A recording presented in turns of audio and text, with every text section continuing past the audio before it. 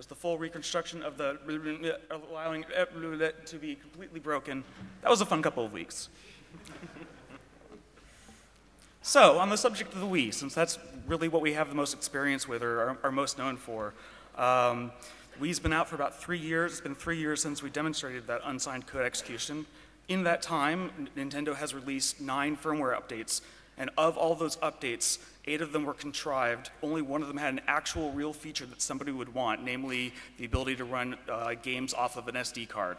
Every single other feature was background improvements to improve system performance, which really was their code for patching vulnerabilities.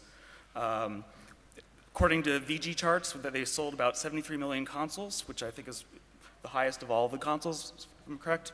And of those, we estimate that about 30 million of them were produced before they fixed the bug, where the hash comparison bug that we had disclosed. And so these people were fortunate enough to be able to run BootMe, our alternate bootloader that we wrote for the Wii.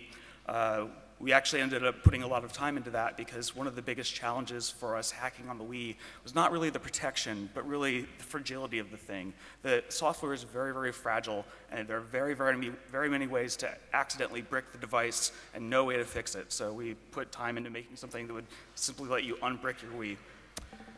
And as of, I believe since September of this year, we are proud to announce we have 1 million unique users of the Homebrew channel. So that's over 1% of all users of all owners of Wiis have installed our Homebrew channel. So that was so I'd say we had a pretty good run. So let's take a look at what consoles we have here. So there's first the Wii, which was released at the end of 2006.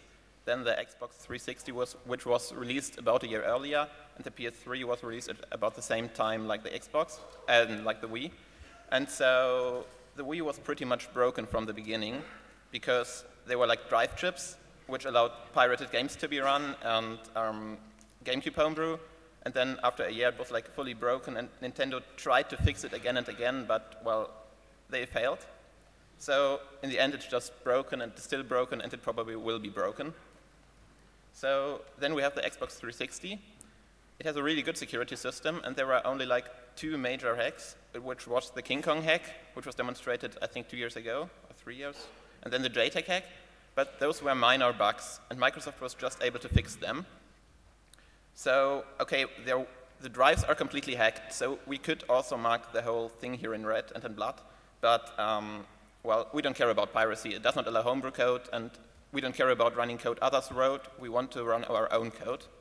So, and then there's finally the PS3. So the difference here is that the PS3 originally supported Linux. So no one really cared other than one single thing where you cannot really use the 3D features on Linux. So they found some way to get around that. Sony pushed a firmware update because they didn't want that, and they fixed it. So, well, but still nothing happened. But then Sony decided to release the Slim. So they claimed they don't want Linux, or they're not going to support Linux because they want to save money. Well, today we know that this is bullshit because Linux just runs on the Slim without any huge code modifications. So it was just something they claimed to do, but it's certainly not true. And after that, people actually started to care. And a few months later, GeoHot tried to break the hypervisor, which is going to be explained later. And Sony's reaction was to remove Linux, and then finally the jailbreak happened, and yeah, in the end we're going to present some new hacks, and the PlayStation 3 is likely going to look like the Wii afterwards.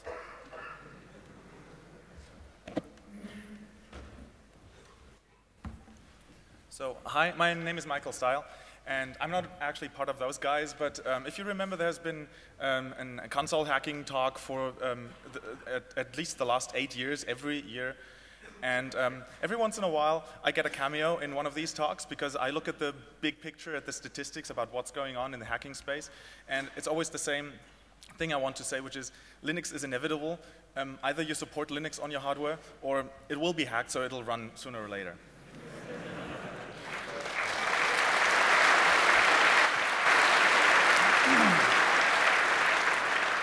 Correlation is not causation, but I have some good statistics to back that up. So if you look at the devices, so this is the slide that I gave, that I presented 3 years ago in another one of these talks with were the systems that were available at that time, and the years when they came out. How good the security system was, so darker red colors means very good, very sophisticated, very complicated security system. And as time progressed, it got better, but the smallest systems still had weaker security systems because it just wasn't that easy to implement them in smaller space. This column shows you how long it took to have these systems hacked. And yeah, there's some correlation between a complicated security system and hacking the system. And the question is, why did it get hacked? And the statistics clearly show here that, except for the first one, the PlayStation, a very long time ago, all of them were always done for the sole purpose of running homebrew software, running Linux, just running your own code because you own the hardware. And there has always been that side effect of, well, if you open it, if you can run anything on it, you can run pirated games on it because the keys have leaked or the whole DRM system is just not in place anymore. But there's one here that is special. No, wait, let me first update the slide. So the iPad, same thing as the iPhone. Okay, so let's look at the PlayStation 3. This one is special because, well, the security system looks like it's kind of sophisticated, and as of, well, 3 years ago, or even a year ago, it was not hacked. But so this has changed. So now after 4 years, it has finally been hacked. And you could say it's got hacked for piracy, homebrew. I let those guys decide and argue on that. And of course, there's always the side effect. So piracy is possible, or was possible, whatever. But you could also look at it from another perspective, which is, if you just assume that PlayStation that we had in that list was the old PlayStation where Linux was possible, and that was the whole reason, as I argue, that it never got hacked. It ran Linux already, it didn't get hacked.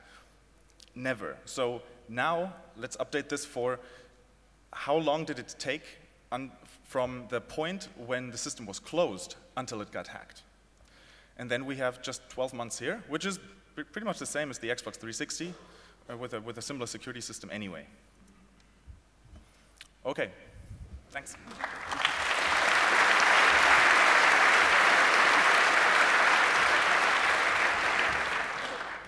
Okay, so before we're going to talk about how we can break the security system, we have to talk about how the PS3 actually works.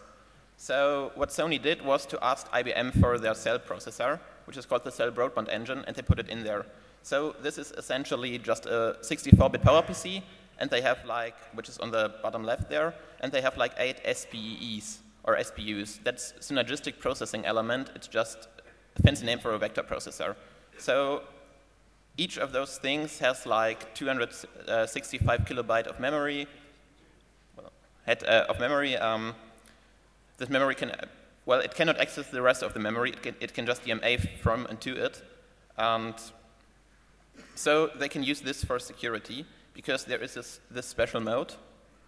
So at the bottom, you see the local storage.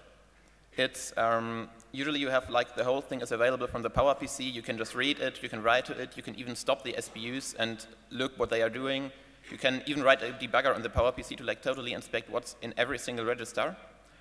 However, when isolation mode is enabled, an authenticated binary is loaded, decrypted, and verified by hardware, and the local storage gets closed down. All the debug features are disabled. So the only thing you see is the pirate marked in green there, which is like a small area used for communication with the PowerPC, and the red area is blocked and only accessible from the SPU itself. So Sony can use this to like hide things or implement some stuff they don't want us to see.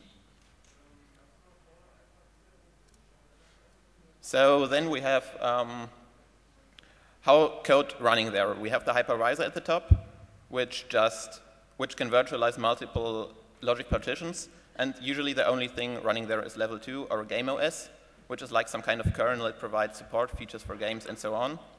And games itself are running in problem state, which is the PowerPC user mode. And level 2 and level 1 can communicate with the SPU in isolation mode usually. What usually happens, or what Sony does, is that GameOS calls level 1 with some hypercall, tells it to like load the SPU, load some loader on there, and let it decrypt stuff. But GameOS itself can do this as well. So, and now we're going to talk a bit about the boot process. So what very first Okay, that's actually wrong. It's actually bootloader here. Oh, well, yeah, so bootloader essentially loads level 0, which is some PowerPC code running in hypervisor mode. The sole purpose of this code is to bring up the PowerPC, bring up another SBU to load medloader, which then loads level 1 loader. So those are just isolated binaries used for like loading more stuff. And finally, level 1 gets loaded here. And yeah, just continues with loading another SBU, loading medloader again, and loading level 2 loader. So what medloader just does, it decrypts level 2 loader, then level 2 loader decrypts finally level 2, which is then running in kernel mode on the PS3. So red is SPE and blue is PowerPC. So the Yes. two CPUs kind of interleave their code. Yeah. All right, so let's look at the security systems of the different consoles. There's a whole bunch of features that consoles can share in their security systems. So let's compare them. So the first security feature that everyone puts on is a hidden boot ROM that can do something special. It was implemented in the Xbox One in the Southbridge chip, and every console after that has put it in the CPU, which is very nice because you can't easily read it, and obviously you can't override it with a mod chip. So you pretty much need that. After that, of course, people use public key cryptography to authenticate code that runs on consoles. So both the Wii and the 360 have that. And why am I talking? Oh, read the next slide. Yeah. So yeah. No, I was looking at the next slide. Okay. So all of the 4 consoles have that. And the Wii and the 360 also have on-die key storage, which hides keys so that you can't easily read them from external memory or anything like that. The PS3 kind of has that, but it doesn't work very well. Since we have public key crypto, of course, you want to keep that chain of signed and verified code running from boot, so you need a chain of trust. The Xbox 360 and the PS3 do that. The Wii tries to do that, but they only verify installed code at install time, so that kind of breaks the chain of trust. That's why it doesn't get that point there. The Wii, the 360, and the PS3 also have per console keys. The Xbox One did not have that. So these keys can be used to encrypt things like internal code and tickets and things like that to be unique to one console. The Xbox One, the 360, and the PS3 have signed executables. The Wii doesn't sign executables, it kind of signs packages. So it's an outer layer. With signed executables of codes, of course, you ensure that any code that you run on the system is authenticated before running it. Okay. The Wii and the PS3 also have a coprocessor. You saw the SecureSP on the PS3. And the Wii has what we call the Starlet, which also runs all the security code. So this helps isolate the security subsystem from the rest of the code and prevent exploits from sort of leaking into the security stuff. The Wii does something that's really interesting, which is it fully encrypts and signs an entire disk image. So you can't touch any single resource file in a game. It uses a hash tree, which is a clever construction, and it effectively signs and verifies the entire thing as you read it from the disk. So you can't change anything. The Wii and the PS3 also have encrypted storage. The hard drive on the PS3 and the flash memory on the Wii are both encrypted with a per console key. And so that way you can't easily read it from the outside and figure out what's going on inside the internal storage memory of the consoles.